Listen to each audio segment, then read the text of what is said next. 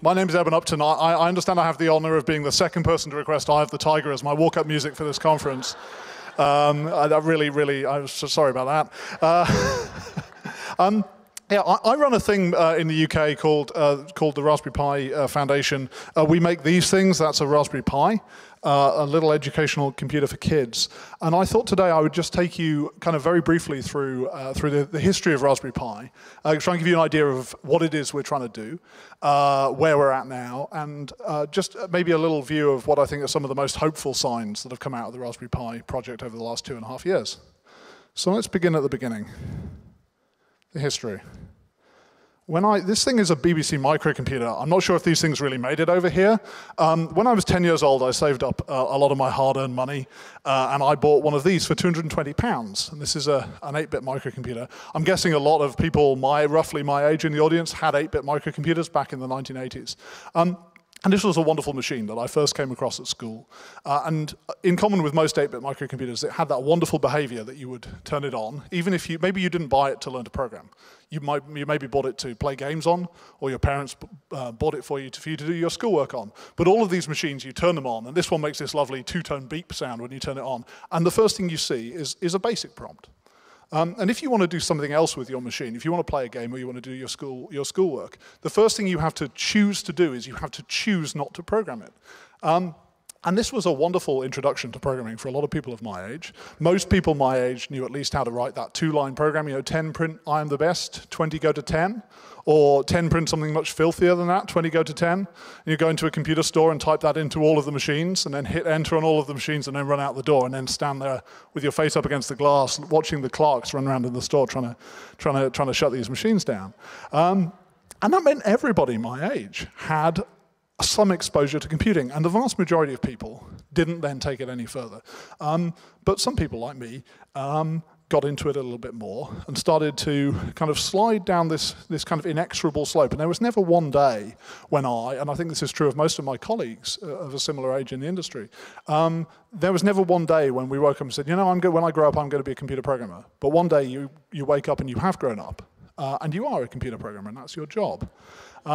Now, I didn't go straight into the industry. I went to this place instead. This is St John's College, Cambridge. The University of Cambridge is one of the best places in the world to study computer science, I think. I turned up there in 1996. And to get into Cambridge and to study computer science in 1996, I had to fight my way over a giant pile of other people, all of who had a similar sort of experience to the one I'd had. A lot of people who, on day one, had been programming for 10 years. And in fact, the first term of the computer science course in 1996 consisted largely of taking young smartasses like me and beating us over the head to try and convince us there was stuff that we didn't already know, that we hadn't learned in those 10 years. We had a wonderful thing called functional programming, which is very good for beating 18-year-old assembly language programmers over the head and scaring them with. And this was a wonderful experience for me. I was there as an undergraduate until about 2000. I did my PhD, and in about 2005, I took a job as what's called a Director of Studies. Now, the job of a Director of Studies at a college in Cambridge is to organise the undergraduate teaching for a subject and to arrange for there to be more undergraduates. So to go out and find high school students who want to study computer science. And I mean, this was a wonderful. I was really looking forward to this. The interaction with the existing computer scientists was really, really wonderful. But I got to December of my first year, which is when we interview people in their final year of high school to come to university, and I had a really dispiriting experience because this had happened. This is a graph of the number of applicants to study computer science at Cambridge between 2000 and 2008. So there I am in 2005, and the number of applicants to study computer science at Cambridge had roughly halved in the last 5 years. So we'd gone from having maybe a 10-to-1 oversubscription ratio to more like a 4 or 5-to-1 oversubscription ratio. And you can see 2005 wasn't even our worst year. So by 2008, we'd fallen to a point where we had barely more than 3 applicants for each place. Absolute disaster for the university. The university is very used to being able to go and pick and choose from a very large number of people. the raw numbers actually understate the severity of the problem. Because what we found was people coming in the door, and these were still bright kids. We've never had a year at Cambridge where we failed to find enough bright young people to fill our courses. But what we did find was that the people coming in the door had virtually no, by sort of 2005, and certainly by 2008, had virtually no experience of what anyone in this room would understand to be computer programming at the point where they came in the door. So our first term had turned from beating already very well sort of self-taught people over the head and convincing them that we had something to teach them, to doing something that was much closer to actually remedial teaching, to teaching them these things that 10 years before we'd been able to assume that they already knew. We kind of asked ourselves what had gone wrong, and we put our fingers on the disappearance of machines like the BBC Micro. In about 1990, those machines started to be replaced. For game playing, they started to be replaced by games consoles, which are closed platforms. There's never any risk of you turning on a games console and accidentally becoming a computer programmer because they're completely closed platforms, right? For productivity applications, it's been replaced by the PC. Now, the PC is an awesomely programmable piece of hardware, and certainly since the advent of widespread internet access, it's been possible to go out and get free tools to learn to program with. But the thing is, almost nobody does. It's almost like children are it takes 10 minutes to take a freshly installed PC and get Python on it. But no, hardly anyone does. It's almost like children everywhere are living 10 minutes away from a fantastic playground that they never visit. And so we started to ask ourselves, a group of us at the university, started to ask ourselves, well, these machines went away. These machines were good for us. These machines went away. I wonder if we could recreate them. And we got it in our mind, and this was as early as 2006, we got it in our mind that we wanted to make something which was fun. These things had to be fun. These weren't going to be worthy platforms. We have to remember, I didn't buy my BBC Micro to learn to program on. I bought my BBC Micro to play computer games on. So we wanted a platform which was fun for kids. We wanted to have a platform which was cheap. You're going to ask kids to buy a new thing. And our idea of cheap was, well, we sort of thought a school textbook. If we can make a computer which costs the same as a school textbook, we know schools can ask kids to buy textbooks, right? So this will be accessible to everyone. Of course, our idea of the cost of a school textbook was $25 US, which turns out to be wildly out of sync with what a school textbook actually costs. I think if we'd had a more realistic conception of what textbooks cost, then we might have had an easier job with the engineering later on. So we wanted to have something which was fun, something which was cheap, something which was very robust, that a child could put into a school bag and take out 100 times and it wouldn't break.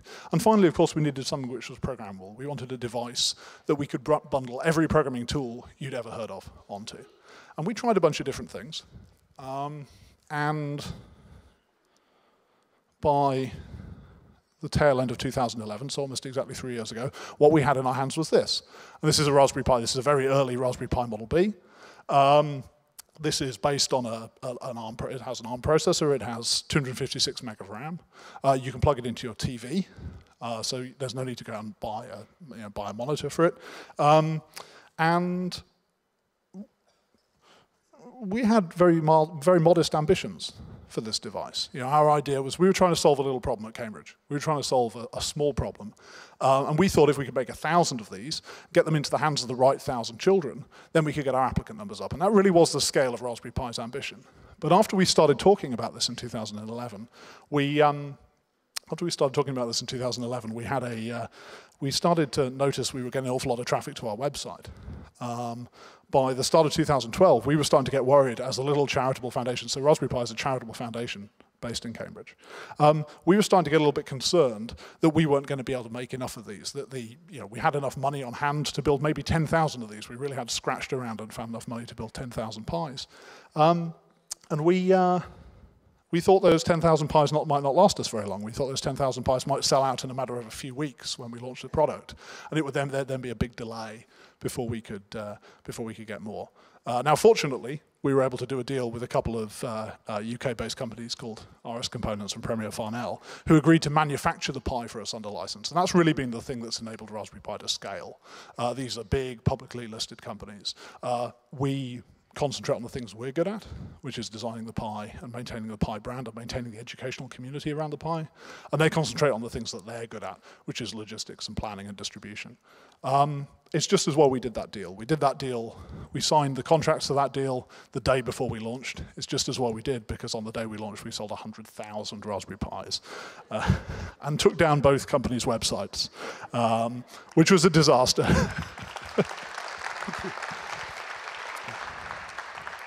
This was an absolute disaster, because these are the two largest distributors of electronic components in the UK. Nobody could buy resistors for 12 hours. So we actually had our hosting is provided by a hosting company run by some old friends of ours called Mythic Beasts in Cambridge. We actually had people phoning them up, asking them if they could take our site offline so that they could buy resistors. So that's the Raspberry Pi. Launched it on the 29th of February, 2012. Pro tip, don't launch things on the 29th of February in a leap year, because it means your anniversary parties suck. And we launched these, and like everybody else, so one last little tidbit of history, like everybody else, we thought to make cheap electronics you go to China, right? And we built our first Raspberry Pis in China. In fact, we had a fantastic, given that we were babes in the woods, we had no idea what we were doing. We had a fantastic experience of building electronics in China. We built about 1 million, the first 1 million Raspberry Pis in China. But one interesting thing that happened on the 29th of February was I got a call from these guys, and these guys are Sony, you may have heard of them. They have a factory in South Wales that used to make televisions. And somebody from Sony got in touch with us to say, you know, we think, on launch day, got in touch with us to say, you know, we think we could make this for you. And over the next 6 months, we did a lot of work with them. And in August of 2012, UK-made Raspberry Pis started rolling off the lines. And about a year after that, Chinese-made ones stopped rolling off the lines. So for over a year now, all Raspberry Pis have been made in the UK. And the interesting thing is, we are not making them in the UK because we're patriotic. We're not making them in the UK because we're nice guys. We're making them in the UK because we are cheap. Right, and we care about product quality, and we care about product cost. So it's been a wonderful experience for me. I was born about 4 or 5 miles from this factory. It's been a wonderful experience for me to realize we can build the cheapest computer in the world in the West and save money doing it. So that's kind of our history. Since then, we've sold, so at the point where we started building at Sony, we'd sold about 1 million. Since then, we've sold another 3 million. So we've now sold over 4 million of these little devices. The first pallet of Raspberry Pis we ever got back from China had 2,000 Raspberry Pis in it. So we're now at a point where for every Raspberry Pi in that pallet, there is a pallet of Raspberry Pis. So we've squared up, which is kind of quite a nice place to be. Now, I have an enormous slide deck of Raspberry Pi projects. I don't have very much time, so I'm only going to inflict 3 of them on you, 3 of my absolute favorites. Astrophotography, we make a camera board for the Pi. And a lot of people taking those camera boards and plugging them into telescopes and doing these really beautiful pictures. I've seen pictures of Saturn imaged using a Raspberry Pi. It's absolutely remarkable. Another space-related one, I'm a child of the 80s, so I'm a natural-born space cadet. This is another space one. A guy called Dave Akerman in the UK, he likes to stick Raspberry Pis under balloons and send them up to 40 kilometers and take pictures. We did actually drop Babbage, who is our mascot, our teddy bear mascot. We dropped him from 30 meters higher than Felix Baumgartner last year. So we did hold, until that chap from Google beat us a few weeks ago, we did actually hold, we believe, the skydiving record, admittedly not for a human being, but there's a certain amount of R&D going on at the moment to see if we can squeeze another couple of kilometers out and reclaim our crown. And then the last one, this is an art installation. When we started doing Raspberry Pi, I didn't for a moment think that we were building tools for artists. This is a little art installation of little paper boats floating in one of the docks in the East End of London. And as people go past, there's a train track in the background there. As people go past on the train, they can text the installation and change the color of the boats. Now, which is really sweet. I love this, and loads of artists doing this, because it turns out that previously, if you wanted to do an art installation, the way you'd do it is you'd find the crappiest old laptop you could and hide it somewhere inside your art installation and come up with some way for it to drive the signals in your installation. Why have I picked these 3 out of my big deck? What's great about them all is these are all projects done by adults, right? These are all projects done by adults, but they're all projects which we see increasingly being replicated by kids. There's been a wonderful flow on our website over the years, where maybe for the first year we were writing about what we were doing, and then for the second year we were writing about what adults were doing with the Raspberry Pi. And then over the last year or so, what we've increasingly been writing about is what children have been doing with the Raspberry Pi based on projects like this that adults have been doing. So this one, there are now high school kids sending balloons up. I hope this time next year there'll be primary school kids sending balloons up. I'm hoping, you know, we may sooner or later run into issues with the Aviation Administration in the UK when you can't see the sun for all the balloons. But this is wonderful. It costs about $200 to do this. Right, every primary school in the country, every primary school in the developed world and a lot of the developing world can have its own space program now. You know, this stuff is wonderful, and, you know, like I say, I'm a space cadet. Okay, where are we today? July this year, we launched this thing, which is the thing I was holding up. That's the Raspberry Pi Model B+. This is a tweaked up version of Raspberry Pi that we produced by listening to all of the objections that people had, all the complaints that people had about the original Raspberry Pi for 2 years. That's our $35 deluxe B+. 15 days ago, we launched this chap. This is a Raspberry Pi A+. Our original idea of making a $25 computer seemed kind of infeasible at the time. One of the wonderful things that's happened is we're now buying so many components, being able to take another $5 off it. So this is our $20 computer, and I just quite like that idea. The $20 bill is like the universal currency, right? You can go to any bar on the planet, maybe not the one next to my house, but pretty much any bar on the planet and buy beer with a $20 bill because everyone knows what they are. And now you've got the universal currency, and you can swap the universal currency for a universal computer. This has been very popular. A lot of the activities about Raspberry Pi are coordinated through our website at raspberrypi.org. We originally saw ourselves trying to solve this problem, this education problem, just by making a little computer. The success of Raspberry Pi among children, but also among adults and in industry, has given us a source of funding that we've been able to use to produce large quantities of free educational material, which we post on our website. And most exciting for me, the ability to do this. This is a thing called Picademy. This is the brainchild of a lady called Carrie-Ann Philbin, who we hired at the start of the year. This is teacher training. This is free, high-quality teacher training based around the Raspberry Pi in support of the new curriculum, the new computing curriculum that was launched in September of this year. We've so far put 150 people through Picademy. I really didn't see myself running a teacher training organization 3 years ago, but this has been massively successful, and this is really something I think in 2015 that we're hoping to roll out further.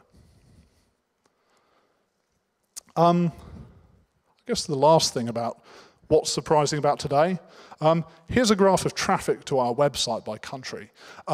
We had this very parochial little idea of trying to solve a British problem in Britain when we started. You can see now by far our largest source of traffic is the United States.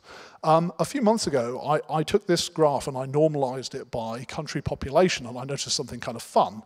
And I went back and I had my fingers crossed last week, and I went back and I ran it again. Hey, there we are. Congratulations. This shouldn't be a surprise to me, I guess. You know, I know, you know, a lot of the computer games I played, I had a Commodore Amiga when I ditched my BBC Micro. A lot of the computer games that I played when I was a child were written here in Sweden, right? You know, we know that, that here you had exactly that same sort of culture that we had in the 1980s, but it's extremely heartening to see that graph. That was 1% ahead when I looked in July, so it was really wonderful to see it jump to more than 10% ahead on a per capita basis from the UK. Really, really hoping that in the next, it'd be lovely for the UK to catch up. I mean, it is an English language website, is the other thing as well. You know. It'd be great for the UK to catch up. Really hoping that some of these ones that are in the, I get to use my laser. There we are. So I was offered a laser, I didn't have anything to point it at. Here we are. We're hoping that some of these ones, we can pull these ones up to this kind of level. We've got 3 countries kind of leading the way here. And the hope is 2015, these guys will pop up. And I'll fall over. There we are. Cool. Tomorrow. What I hope is going to happen in 2015 and beyond. 2 cool things. In June of this year, we launched this thing. This is the Raspberry Pi Compute Module. One of the surprises for us about Raspberry Pi is that people have been taking Raspberry Pi and embedding it into their own products, using it to make their own products. A problem with the Raspberry Pi, you can only use it to make a product which is this big or bigger. You can't use it to make a tiny little product. And if you want to have interfaces on the outside of your board, you need to put them where we chose to put them. So we introduced this thing. This is the brains of a Raspberry Pi. Laser again. This is the brains of a Raspberry Pi on an SODIMM card with an edge connector. Hopefully, what we're hoping, we see a lot of people trying to build, using Kickstarter to build consumer electronics, trying to build consumer electronics on Kickstarter. This is a great example. This is a home media center called Slice, which funded successfully over the summer. And we really hope the compute module can kind of be the one kind of leg. I guess there are some interesting things going on, right? The internet has given us wonderful access to the information we need to make our products, and it's given us a wonderful way to reach potential customers for our products. Crowdfunding has it's kind of democratized access to information. We all know that. Crowdfunding has done a similar thing for capital. So things like Kickstarter and Indiegogo have provided us with a basically democratized access to capital. They've removed gatekeepers from access to capital. We see Raspberry Pi, and in particular things like the Raspberry Pi compute module, which has enabled this, and also this guy. It's a little point-and-shoot camera called Otto that's successfully funded back in May. We see the Raspberry Pi compute module, the Raspberry Pi itself, other platforms like Arduino. We see these as being sort of the third leg of that tripod. They democratize access to high technology. They make it easy for people to get their hands on the technology that they need to build these interesting products. So that's a cool business thing. Should probably, just before I finish, mention the mission.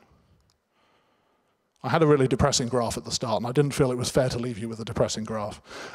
This is a continuation of that graph.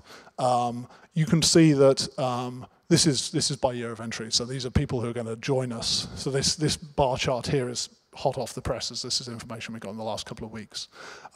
You'll see that Cambridge applicant numbers are now above the level they were at during the dot-com boom. Right, we did see a spike. If you take that back into the late 1990s, we did see a run-up for the dot-com boom and then this slump. We've now actually managed to come back to better than we ever were. Absolutely wonderful students. My college this year will have admitted, I think we're talking about admitting as many as 6. I think when I was doing it, I was able to find 2 people to come to my college. Now we're talking about admitting 6 people and going back to the administration and asking for permission to admit more. So I think there really is good evidence that the mission is being accomplished. We can't claim credit for all of this. You can see that 2012, by 2012, which was our launch year, this slope was already pointing upwards a lot. And I guess this is a consequence of Raspberry Pi being part of a very broad movement, things like code.org, Code Club in the UK, Coder Dojo throughout Europe. There is, I think, a growing awareness that we need more engineers. There's a growing awareness that increasing access to an engineering education is an important thing to do for children, is an important driver particularly a driver of social mobility. So there's a kind of broad coalition doing this, and I think certainly the future for computing and computer engineering is looking a lot more hopeful than it was back when we started Raspberry Pi. So thank you very much for your time. I will be around for some of the rest of the afternoon if anyone would like to ask questions. Otherwise, cheers.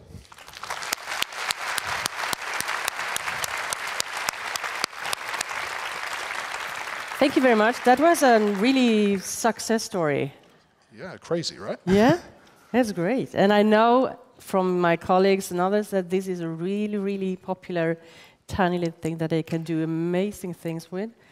So we have a little something for you. According to the International Telecommunication Union, ITU, almost 3 billion people are online.